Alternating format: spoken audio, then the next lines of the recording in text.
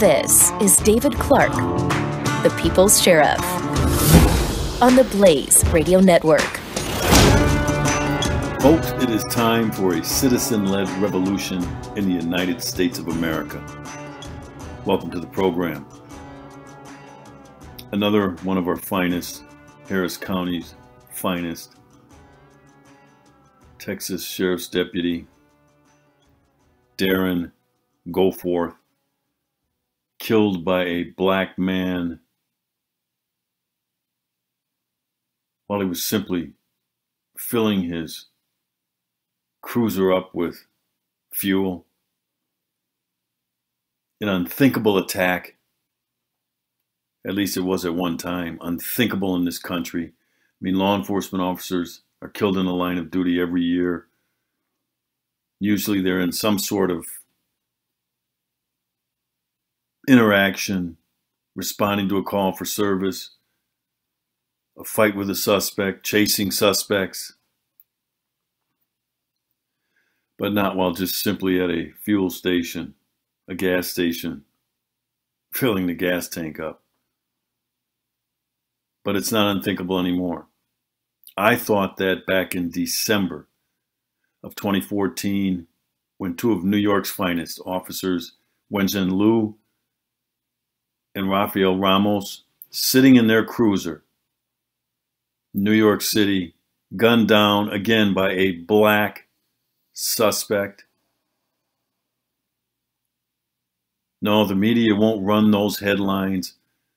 Black suspect murders law enforcement officers. Black suspect murders defenseless folks. Defenseless. When it happens the other way, in a what we call lawful intervention, a law enforcement officer fighting with a suspect, pursuing a suspect, has to use force or deadly force to protect their life or the lives of somebody else, the life of somebody else. The headline is what? White officer shoots unarmed black man. I'm getting sick of the liberal mainstream media with that narrative. That is done to incite and inflame this new movement of slime moving through our society under the banner of black activism. These aren't activists. This is slime. These people are garbage. They're filth. They're subhuman. They're an embarrassment to humankind. They're an embarrassment to the black race. That isn't activism. That's the devil's work. So now we lost another law enforcement officer. By the way, 3 in the last 7 days.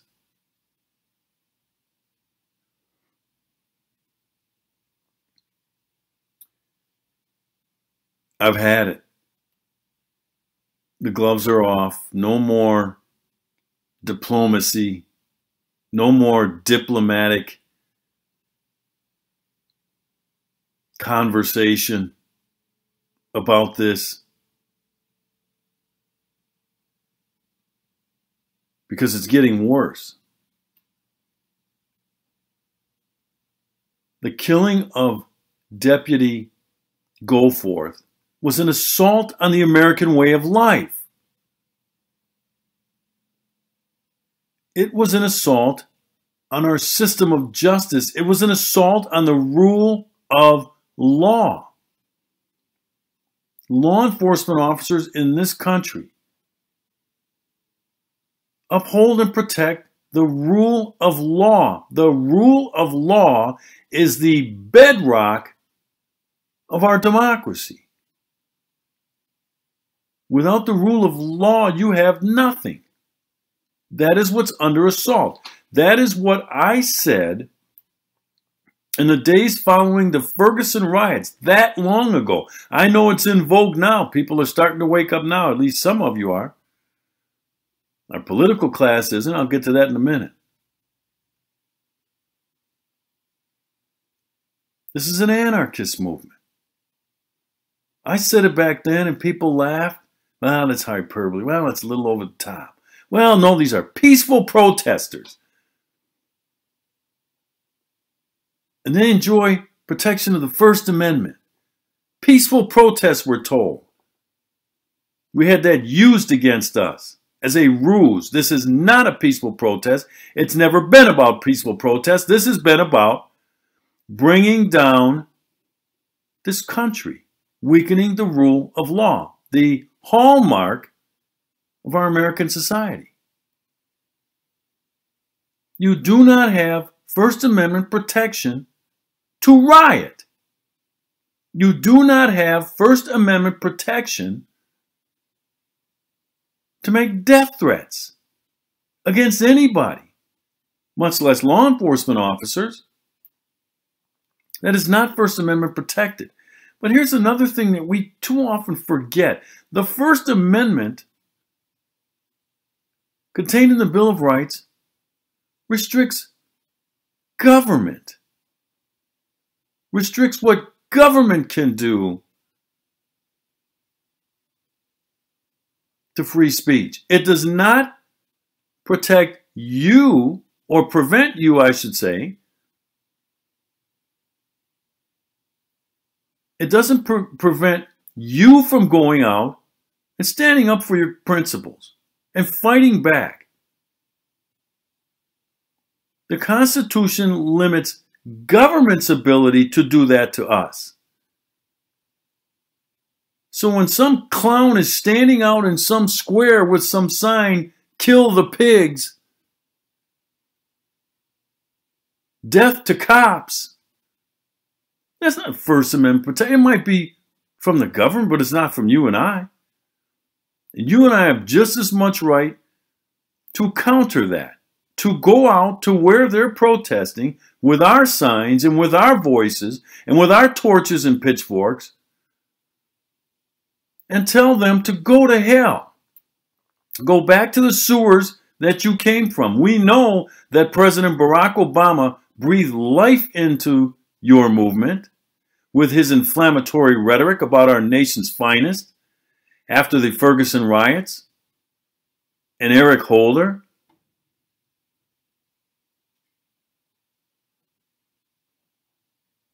We're going to give you and your slimy movement a proper burial. Yes, you are black. Slime is what you are.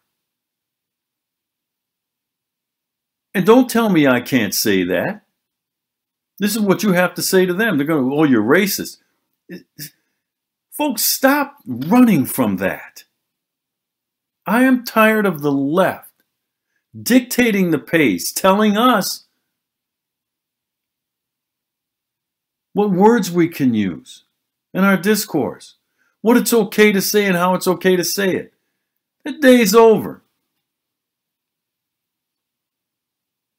Because the left knows if you control the language, you can control the debate. This is black slime, and call them that. You are black slime. And if it's white anarchists,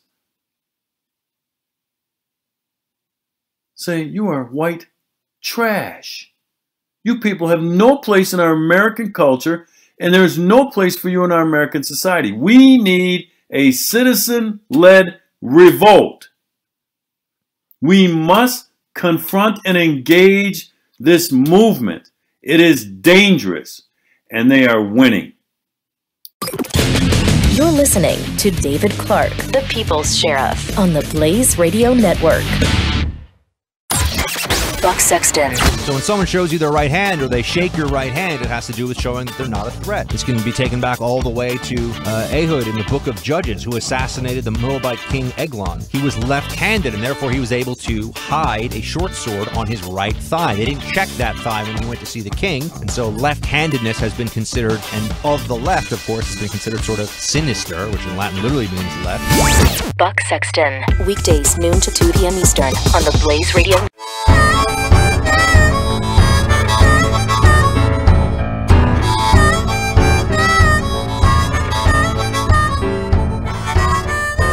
The Blaze Radio Network on demand. David Clarke, the People's Sheriff.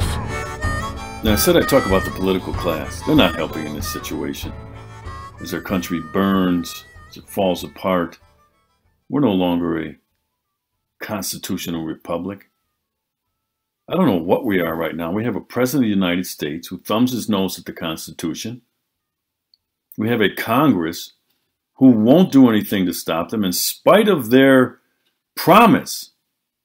John Boehner and Mitch McConnell, if you give us complete control of the United States Congress, we will stop Obama in his lawlessness. And they turned around and funded Obama's executive amnesty, which is unlawful. So then we have this Black Lies movement. And the politicians are afraid. They do not want to engage these individuals. And then when they do, they come out with this mealy mouth. Oh, well, they need to be heard and they have some concerns that need to be addressed. No, they don't. They need to be told to shut up, join the mainstream, work hard, take responsibility for your own actions, learn to overcome failure, or learn how to overcome obstacles, pray, and wait your chance. What do I mean by wait your chance? Delay gratification. Everybody isn't going to be a millionaire next week. Everybody isn't going to be a millionaire at age 18. But instead, they pander to these idiots.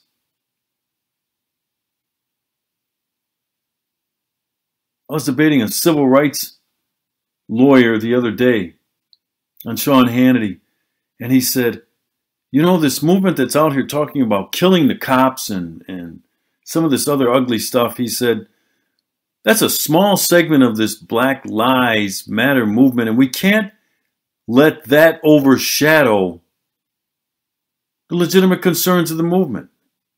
And I said, wait a minute, sir. You're the one, this group is the one that wants to take a small segment of police officers, and then you want to turn around and make it as if that is an indictment of the entire profession, but now you don't want us to do that with these idiots that make up this movement. By the way, here's who makes this movement up, this Black Lives Matter. These are anarchists, they're criminals, they're cop haters, they're black racialists, organized labor is in on it, and some Occupy leftovers trying to revitalize their movement. They don't have any legitimate gripes or concerns. And that's why I said we're going to need a citizen-led revolution to counter this ugliness. Are you willing to do it? You've heard me challenge you with that before. Do you have the will? Yes, this is a pitchfork and torches moment. This Black Lives Matter needs to be confronted, engaged, countered. And I don't mean through Facebook postings and Twitter. I believe in Twitter. Matter of fact, you can follow me at Sheriff Clarke, Clarke, on Twitter, and thepeoplesheriff.com. But that's not going to be enough. That's a tool available to us. Freedom-loving Americans. It's how we can message, mobilize, spread the word, but that's not enough. At some point, like they say in war, at some point you have to deploy ground troops. You can't just try to do it through a bombing campaign. At some point, we're going to need our own counter-protest movement to show up where these idiots are, and even where they aren't, and spread our message. Constitution matters. That's really the only thing that matters to me, the Constitution, because without it, we're nothing. And we support our police. We support our troops. Black slime, go home. Don't be afraid of being called a racist. You can tell them I said to say that. That's what it is. Filth and garbage that they spew.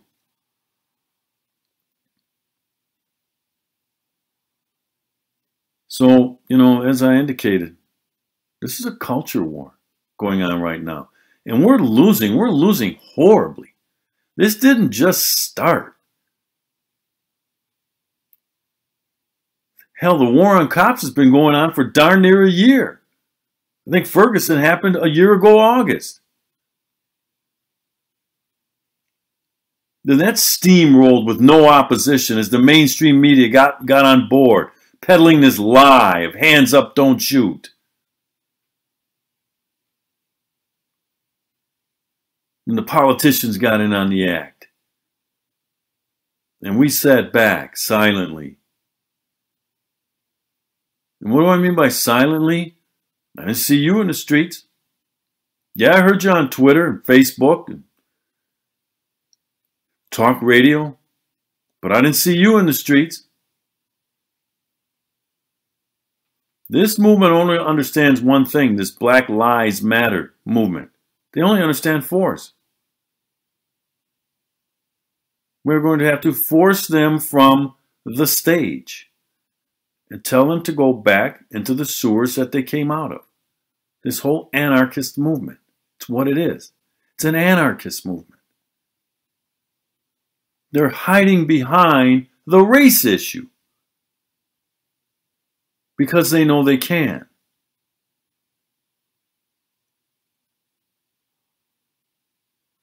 So we have to win this culture war. Like I said, this didn't just start. Let me take you back a little bit. The language. These things like microaggression. What they're doing in our schools. Telling us what's appropriate to say and how to say it. Then it was the gay marriage revolution, which was really an assault on the institution of marriage. One of the most time-tested institutions, not in the United States of America. Heck, we're only about 270 years old. I'm talking about one of the most time-tested institutions in mankind. Promoted the family unit. Order, stability.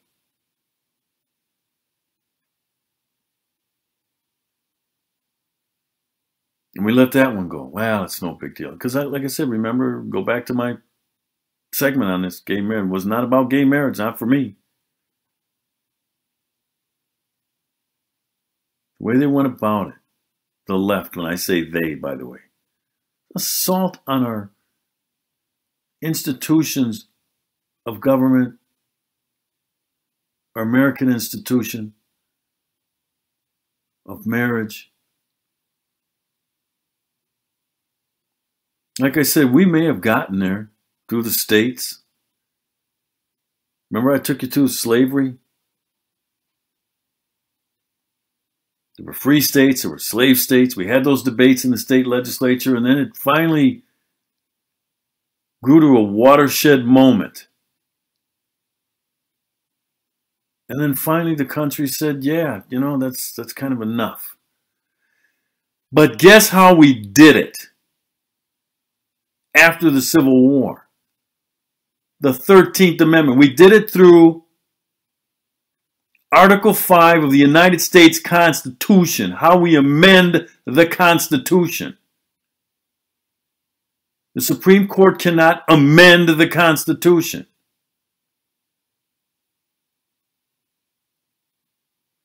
The Congress might have a role in that, but not the Supreme Court and not the President of the United States.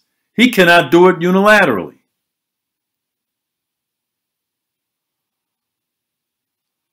But this is where we're at. David Clarke, the People's Sheriff, on the Blaze Radio Network. Jay Severin. What effect Cecil's death has had on the other lions in Africa. And, you know, that's one hell of a fascinating question, because it obviously begs another. Do they Twitter or do they Facebook? Jay Severin, weekdays 2 to 5 p.m. Eastern on the Blaze Radio Network.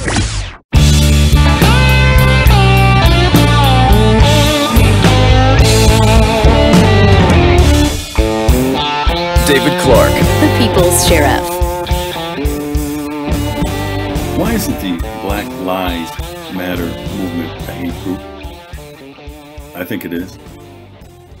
Why isn't the Southern Poverty Law Center, that doesn't have any problem labeling any conservative, Republican, white group a hate group, the Tea Party,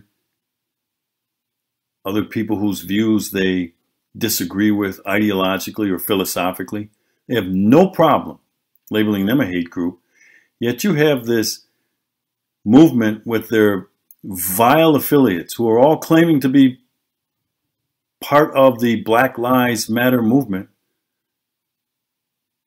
advocating for violence, systematic killing of whites, killing of cops, if things don't change, advocating for bringing down the rule of law. I want you to listen to this, and I have to warn you, listener, discretion advised. There's some vile language here, so you can get the young ones out of the room, or if you're of the faint of heart, you may want to walk away just for 2 minutes and 40 seconds. Listen to this. Until the police ain't there no more, and that's when we should act. When the are by themselves, that's when we should start up. Like they do us, when there's a bunch of them taking one of us out, that's how we should roll up. Since we already rolled up in gangs anyway, probably gonna be 6 or 7 black see that white person and lynch their let's turn the tables. I think if we start turning tables and cops start losing people, this will be a whole different story. Yeah. Because then it will be a state of emergency, and there's either two things going to happen: either we're going to have a big arms war, or they're going to start backing up. And we're already getting killed out here, so what the we got to lose? Yep, that's true. That's so true. We just need to turn the tables on them. Our kids are getting shot out here. Somebody needs to become a sacrifice on their side. That's just how I feel. Like I said, everybody ain't down for that or whatever. But like I said, everybody has a different position in war. We need to get down for that and do it, because they don't give a anyway. So we might as well utilize them for that and turn the tables on these. So we can start looking like we ain't having that many casualties, and it'd be more casualties on their side instead of ours, because we out here killing black people. Black lives don't matter, not to no. So we got to make it matter to them. But we got to start putting more black people per white people. That's what we need. Find them that's alone. Snap his ass and then hang him from a damn tree. Take a picture of it, send it to us. I bet it'll turn the whole tables on. We just need one example, and people will start watching, because it's gonna be a trickle down effect. As soon as one person gets hung, people are gonna start having an idea to do that some more, and it's gonna become a trickle effect. Black people are good at starting trends. I mean, we just are. So if we get one group of black people to hang one of these racists and let the Confederate flag, you know what I'm saying? Let the Confederate flag hang right where they're hanging, this will be a different conversation. We'll be having a conversation about unity. We're having a conversation about how many more try to attack us, and we gonna get the upper hand. We need the upper hand. Not just one race. We need to make an example out of a cop that's been killed one of us, and then all. That's how we. That would be the best. That would be the best method right there. Listen to that filth. It's amazing. And they're not the only one. That guy's not the only one. That internet radio program is not the only one. There's a group, FYF 911. Stands for F Yo Flag. another vile group that depicts on their website pictures of black people, their middle finger extended into the camera, and nothing on, naked from the waist down, using a U.S. flag as if it's toilet paper to wipe their rear end. That stuff is filth. Now that may be protected from government interference under the First Amendment, but that is not protected from everyday citizen interference. We can put it down. We should put it down. There is no place in American discourse for that kind of filth. As I said, they're advocating for an overthrow of the American government, the rule of law, unless certain things happen. And this idiot that I just played is advocating for systematically and indiscriminately killing white people and then hanging them, killing cops when they're alone. We saw what happened in Birmingham, Alabama, when that detective was beaten. We saw what just happened in Harris County, Texas, where an officer was ambushed from behind, and then when the guy shot him and knocked him down, he unloaded the magazine into him. Defenseless officer. And this thing is growing. And I'm not going to allow people to get away with saying, well, you can't indict all of the group. They have some good points. No, they don't. And the reason I say they don't is not because I disagree. They have not made the case. They have not produced the research or the data to suggest any of their claims. None. Zero. And the media won't call them on it. The media is afraid. In part, they're the propaganda machine for this because they advocate for this kind of chaos. Why? Because they attack conservatives and whites and Republicans. But they're also afraid of this group. Well, I'm not.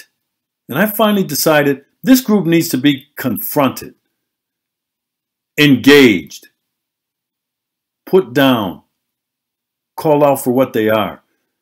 Slime. Advocating for this garbage. And finally, a presidential candidate spoke up about it. Ted Cruz. Let me read from this. Following the shooting of a sheriff in Houston, Texas by a black man, as well as chants from Black Lives Matter protesters advocating violence against police, GOP presidential candidate Ted Cruz issued a statement saying he is proud to stand with law enforcement. While campaigning in New Hampshire, Cruz addressed the attacks, both physical and verbal, which have been made against police officers across America. Cruz is calling for leadership to act against this assault on all law enforcement officers in light of the killing of Harris County Deputy Sheriff Darren Goforth, which took place in Cruz's hometown. We, quote, we stand with our police officers, we stand with our firefighters, our EMS, with our first responders. These are brave human beings who risk their lives keeping us safe. We are seeing a manifestation of the rhetoric and vilification of law enforcement that is coming from the top, all the way to the President of the United States and senior administration officials. And he went on. And I said, finally, no other presidential candidate on the Republican side wants to touch this. They're afraid. Part of the reason they're afraid, they don't have the vocabulary to talk about race. It gets a little clumsy, and then they say something, you know, it's a little awkward. Those people, some of my best friends, that kind of stuff. And then they get tongue twisted, and then the media, the left-leaning liberal media, pounces on them. And then they spend their time in defense mode, backpedaling, clarifying. That's why they're afraid.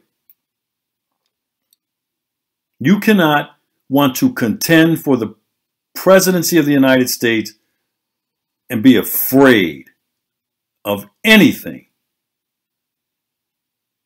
So when I saw that Ted Cruz finally said what needed to be said from leadership, because we're hearing nothing from President Obama.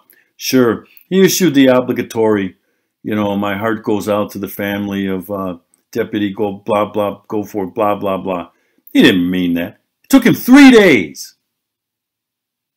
Finally, he's feeling the heat. People are saying, where's the president on this? How can we have it? And then he begrudgingly, he issues a statement. He couldn't put on the suit and go to the Rose Garden or go to the East Room. He issues a written statement that you know was written by somebody else.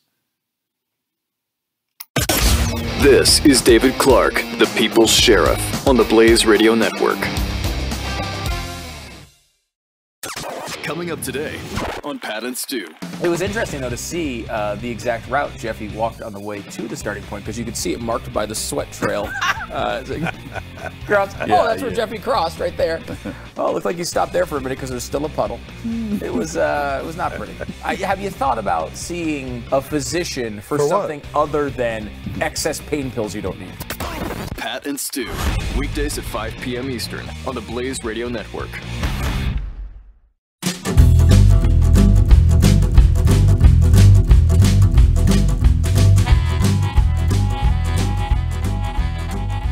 You're listening to David Clarke, the People's Sheriff.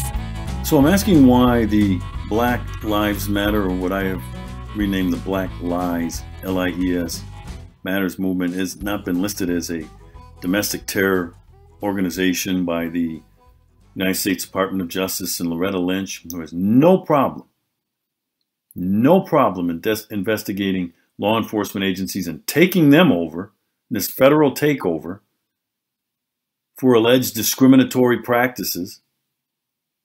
No problem indicting law enforcement officers as being bloodthirsty and racist. But now when it comes to something like this, with this garbage that's going on, this filth,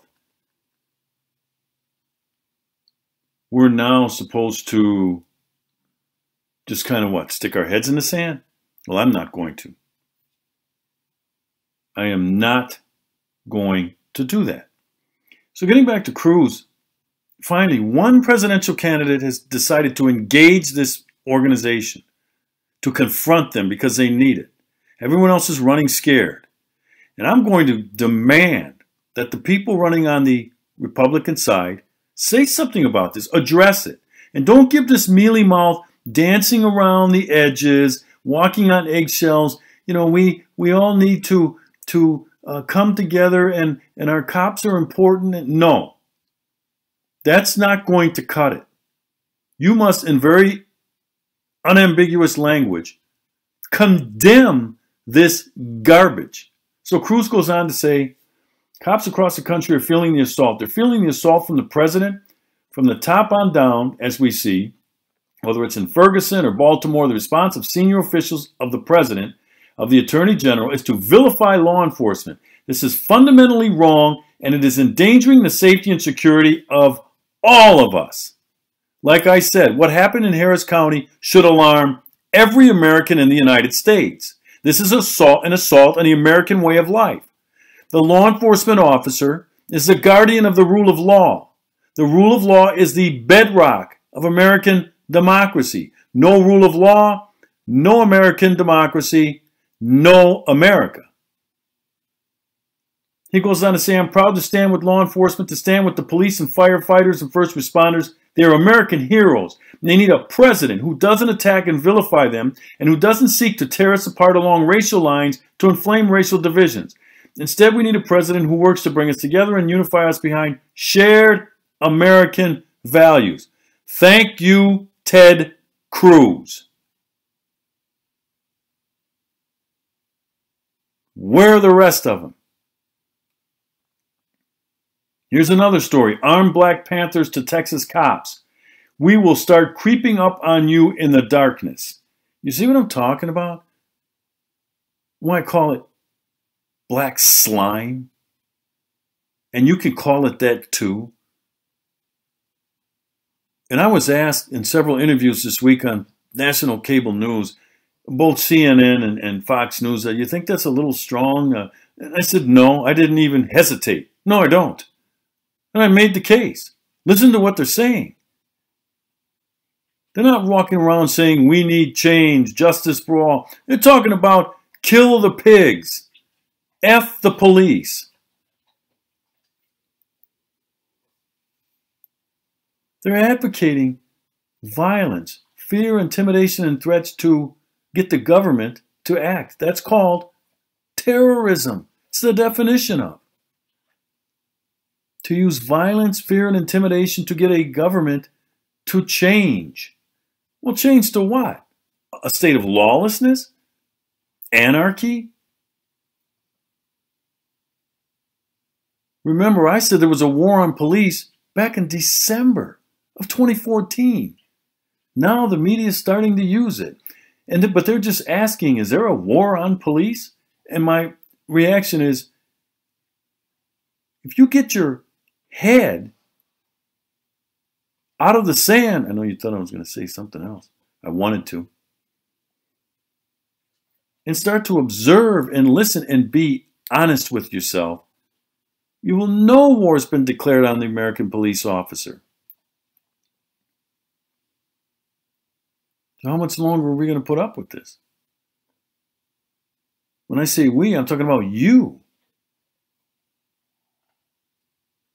This thing is just going to get worse. This thing is out of control. And here the candidates on the Democrat side, Mrs. Bill Clinton, Bernie Sanders, they support this nonsense. Well, this group has some concerns that need to be addressed, and they need to be listened to. No, they don't. They need to be exiled from American discourse. I didn't say society. Discourse. You don't get to participate. Not with that garbage. Get it out of here. Go underground. Go back to your sewers and operate anonymously. I mean, these people are putting their faces and names and everything out. This is how, when I said the president breathed life into this organization, this movement, this is what I mean. This used to go on underground. Like every other anarchist movement had to go underground. You know, Bill Ayers and the Weathermen, underground. If the KKK, if the Aryan Nation was talking like this, lynching and killing indiscriminately black people and hanging them, do you know what the reaction would be from America at large, and rightfully so? Get out of town. There would be no ambiguity. We would be speaking with one voice. The Democrats would be saying there's no place in American discourse for this. And rightfully so, there isn't. That's gone. That day's over. But it's been revived with this movement.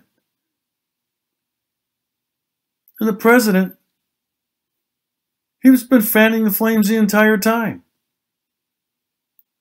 He knows exactly what he's doing. This is right out of Saul Alinsky. Chaos.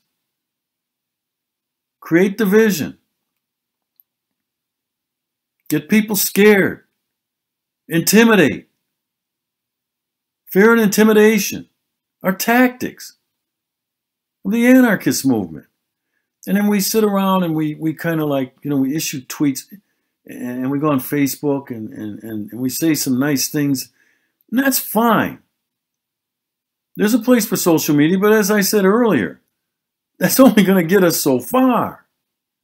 At some point, we are going to have to stage counter protests.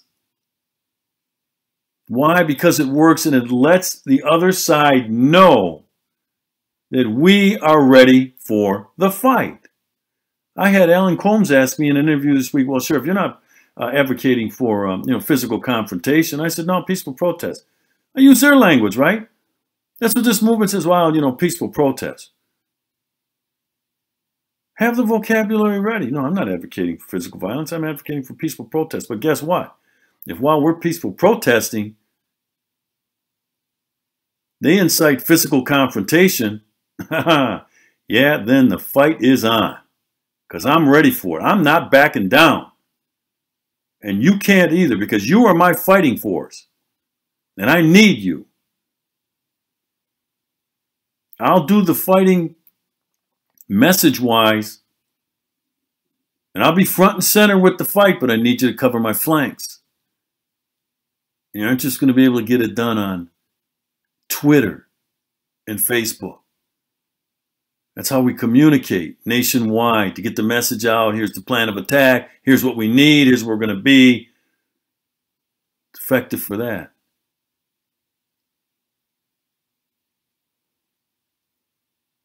We're in the middle of the fight for America. I don't know that we've woken up yet. I don't know if we realize that they've already started the fight. The fighting has started. Get your pitches, your torches and pitchforks, and let's engage. Thanks for listening. Talk to you next Saturday. God bless you. This is David Clarke.